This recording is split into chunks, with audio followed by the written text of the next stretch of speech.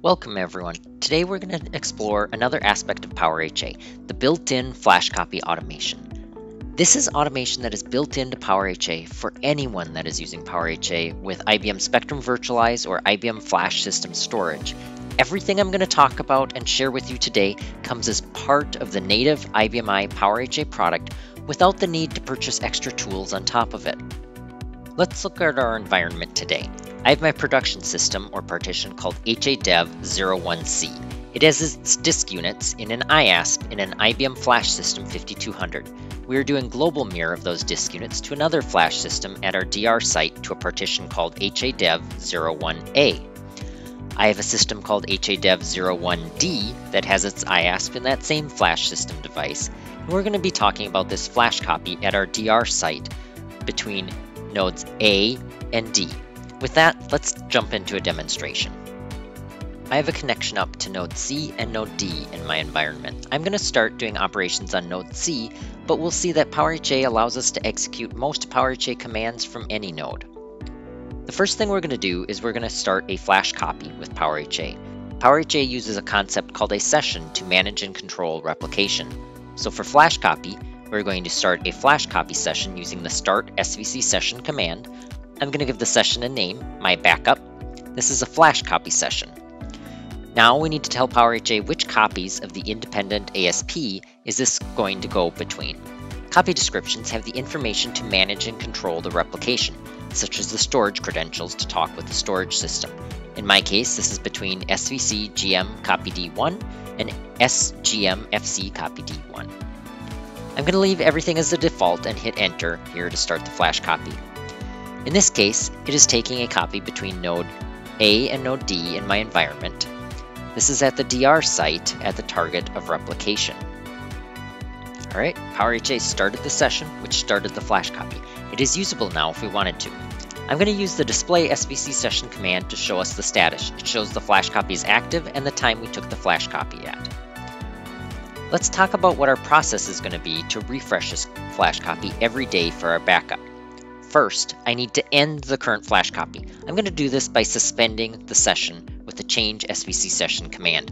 This is going to first vary off the independent ASP on the target system if it's online, then stop the copy in the storage. We can see with the display svc session command, looking at it again, it now has a status that shows it is suspended. Some may choose to do this when you're ready for a new copy, others may do this step when you're done with your backup. To take a new up-to-date copy, I'm going to resume my flash copy session using the change svc session command with the resume option. You'll notice on this command I have three parameters. The first one is source ASP action. This is to quiesce our production system when we perform the flash copy. Because we are taking a snapshot at the storage level, we can get a better copy that will vary on quicker by quiescing production. There are a few different levels of this that you can do, from varying off the production, which is the most disruptive, to doing nothing, the least disruptive. What we commonly see in many environments is usage of either suspend, which briefly suspends activity on production and flushes memory, and then takes the flash, or a force write, which flushes memory on the production without suspending any activity. I'm going to do the suspend option today. The next thing we can decide is if we want PowerHA to automatically vary on the independent ASP on the target. I'm going to say vary on to perform this automatically. Finally, we can also specify a program to run after we perform whatever action you specify for the target ASP action. This allows us to run a backup program, for example. I'm going to hit enter on this. The first thing that is happening is we are suspending activity on node C and flushing memory.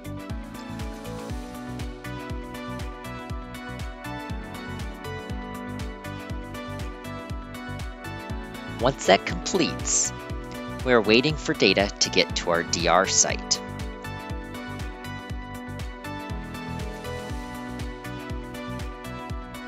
Once our data gets to the DR site, we initiate the flash copy of the storage.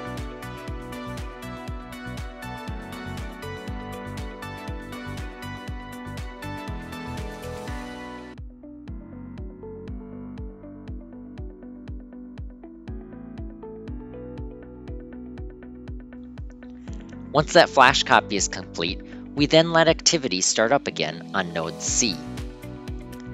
It will then vary on the independent ASP on node D, and then finally it will kick off that backup program. Notice I ran this on node C, but it went and did these things on the right systems. That is something that is really great about commands like this in PowerHA. You can run these commands from any node in your cluster, making it easy to automate because you can run it on the system that is most convenient for it to run from. And here's just a quick look at that backup job running on our backup system or a FlashCopy system, and I'm refreshing the screen to show you that it's running through and doing its backup activity as you would expect. To summarize what we would do for our nightly backup then is I'd possibly have as few as 2 commands configured to run via my job scheduler like robot schedule. First, maybe a change SVC session with suspend to end my prior FlashCopy, and then a change SVC session resume to take my new one, or I may flip those around, depending on what works best for my environment. Now, one final thing I do want to mention is that those automation parameters are also on the start SVC session command as well. You can of course use them there and end the session and start a new one each night. There you have it. That's how easy it is to automate FlashCopy with PowerHA.